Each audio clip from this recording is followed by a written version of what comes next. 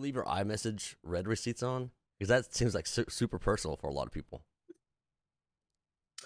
I don't. You don't? Sometimes I get Okay. hit with questions that take a little bit more thought, and I want to be able to respond in a way that is clear, concise.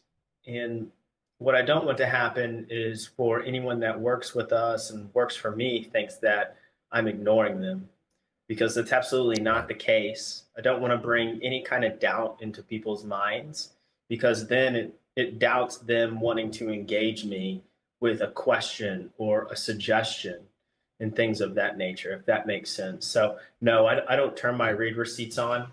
Um, I don't do that on a personal level. I don't do that in a business level, because I think it just kind of sends the wrong message to folks.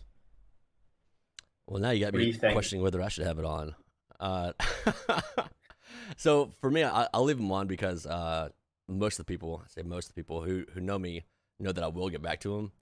But again, I guess, a lot of the times I preface that like, hey, if you see that I read it, just know that I read it. I'll get back to you when I can. But I'm not Yeah. ignoring you. So I always do have to preface that just so people understand. Because in Yeah. technology, this technology world, it's definitely if you don't get uh, a message back from especially someone you're dating or someone in your family within 4 or 5 hours, like where are you at? Questions start coming up, and same thing for business. I feel Hmm. like if you're expected to respond to somebody, kind of gets that expectation down. So yeah, I use Yeah. read And receipts, for but me, just so people know I see it.